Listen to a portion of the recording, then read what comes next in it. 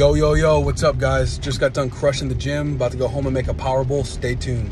But first, I gotta stop at Whole Foods and grab a few things and surprise my girlfriend with her favorite snacks and flowers for being a superfluous woman.